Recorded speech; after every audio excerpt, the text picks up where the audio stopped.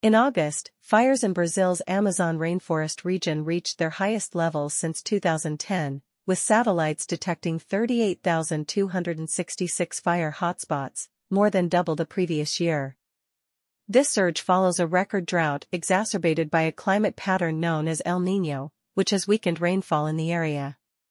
The data from Brazil's National Institute for Space Research, INPE, highlights a troubling trend, as fire hotspots also surged to a two-decade high last month. The fires, often ignited on cattle ranches converting jungle into pastures, are fueled by warmer air and drier vegetation, allowing for rapid and intense spread. Deforestation has further diminished the rainforest's ability to generate moisture and rainfall. Helga Correa, a conservation specialist at WWF Brazil, noted that the increase in fires is driven by a mix of weather patterns, climate change, and human land use changes, particularly in areas known as the Arch of Deforestation.